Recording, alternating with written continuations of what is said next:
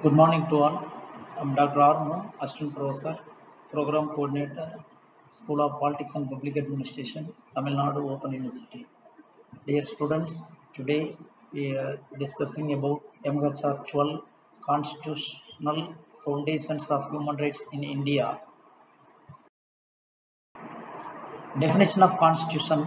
A Constitution defines and delimitates the powers of the agency of the state. It sets limits the governmental activities as to what it can do and what it cannot do. It puts effective system of checks and balances through concentrated structure. In case of Indian Constitution, it provides for a parliamentary system of government with a federal framework, its supreme law of the country. According to Austin, the Constitution is the which fixes the structure of the supreme government.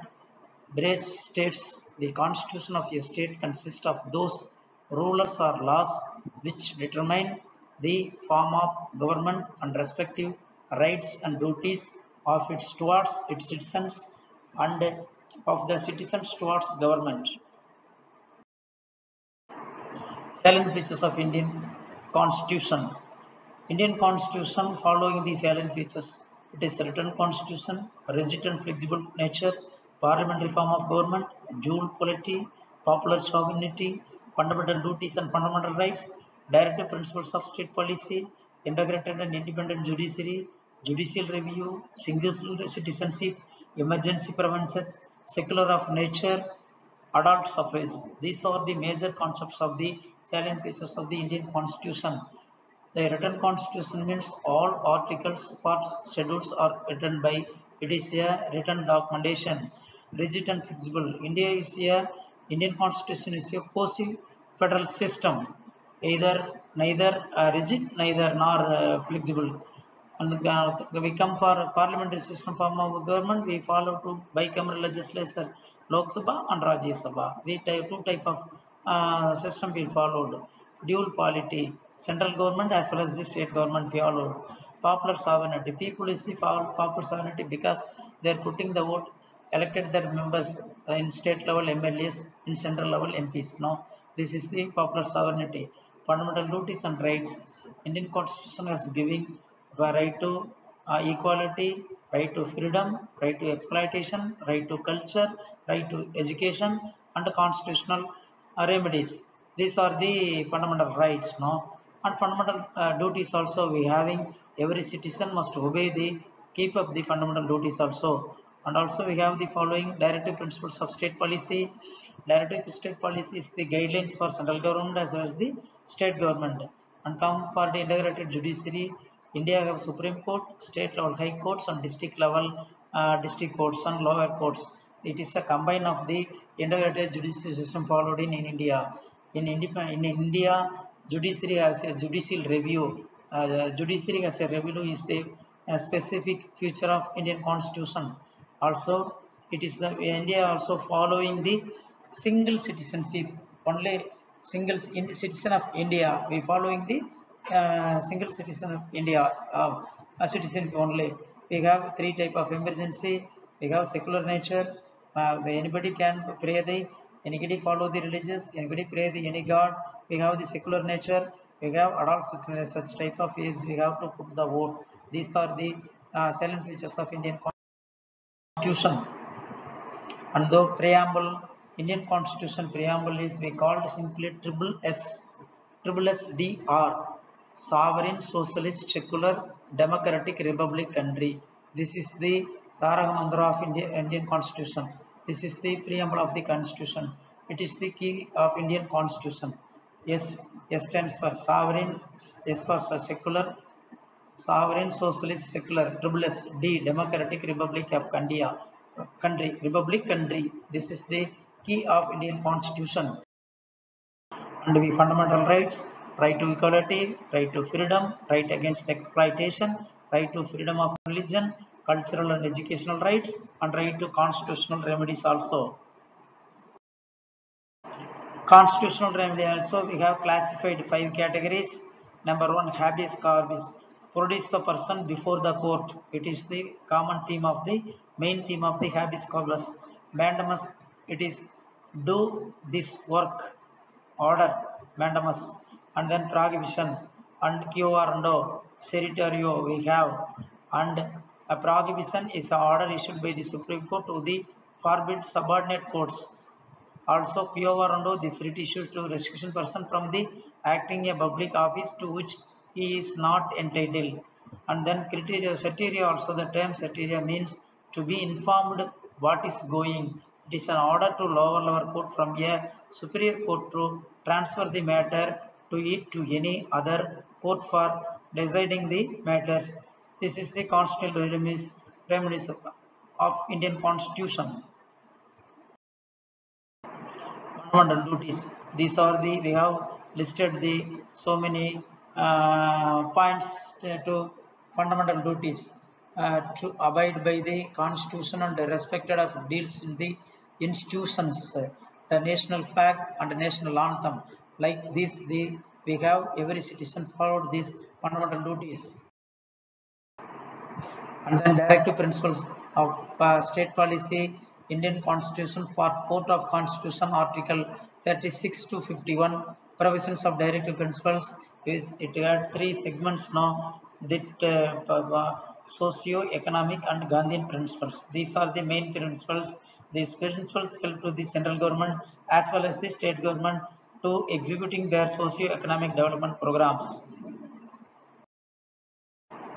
Special provision for scheduled caste and scheduled tribes, Article 46, Article 17, Article 23, Article 24, 25 2, 15 4, Article 16 4, Article 330, Article 332, 34, 16 4, and Article 335. This is the deals elaborately about the special provisions for SC/ST. Untouchability Offence Act 1955, the Protection of Civil Rights Act 1976, the Scheduled Caste and the Scheduled Tribes Prevention of Atrocity Act 1989, the Bonded Labor System Abolition Act 1976, the Child Labor Provision Regulation Act 1976. These acts are safeguarding to the scheduled tribes and scheduled caste and scheduled tribes in India. Protection of women and children, right to women, exploitation and violation of women, crime against women, women rights and the Indian Constitution, National Commission for Women. These institutions are safeguard the women in India. Also, such type of list we have listed in such type of child rights, child labor in India, prohibition of child labor, protection of child labor, government policies on child labor laws in India, national policy for children, the Juvenile Justice Act 1986, the Julian Act, Care and Protection of Children Act 2000. These are the acts are preserving women and children in India. Safeguard differently abled, aged and minorities. Constitutional rights for differently abled persons, PW persons, rights of differently abled persons in India, Person with Disabled Act 1999, policies in India, also safeguard for aged, initiative by government, constitutional provision for early persons, safeguards for minorities, status of provisions, global pursuits, issues and challenges, safeguards for tribals, democratic profile of the tribals in India, issues of human rights in tribals, constitutional protection for the tribals, policies and programs of the development of tribals. So these things are preserved for the differently aged and minority, especially scheduled tribes peoples in India. Protection of Human Rights Act 1993, National Human Rights Commission. In order to foster and secure of human rights in India, the Protection of Human Rights Act 1993 was enacted. The Universal Declaration, of Human Rights adopted UDHR, my dear students. Please note down, UDHR is very vital role in human rights in international level. The UDHR founded in 1948 has been considered as one of the landmark or international instruments milestone in the field of human rights. The National Human Rights Commission, State Human Rights Commission and District Human Rights Commission courts are established by this act. The function of this commission are to inquire to the cases relating to violation of human rights in its level. State Human Rights Commission. My dear students, we have discussed the National Human Rights Commission. Now we are going to discuss about the State Human Rights Commission. Now, with the UN recommendation of the protection of the Human Rights Commission was passed, allowing the central and state government set up their own commission to investigate violations of human rights. The State Human Rights Commission consists of chairman and other members. They are vested in powers tied to violence of human rights complaints and suggested suitable action to be taken against the violence.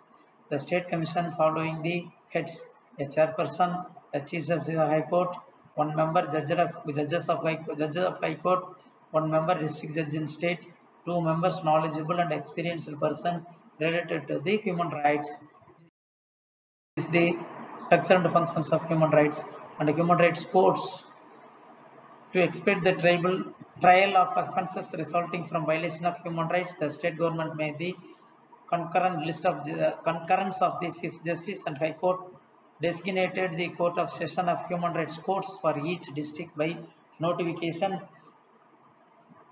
Provided, however, the nothing in this section applies if a court session is already designated as a special court. A special court has also been created those crimes under any other state presently in effect. Thank you. I think, my dear learners, we have a little discussion about the Indian Constitution and features of in Constitution, constitutional framework of Indian Constitution and human rights. I think it is very helpful for your preparation. Thank you very much. Thank you.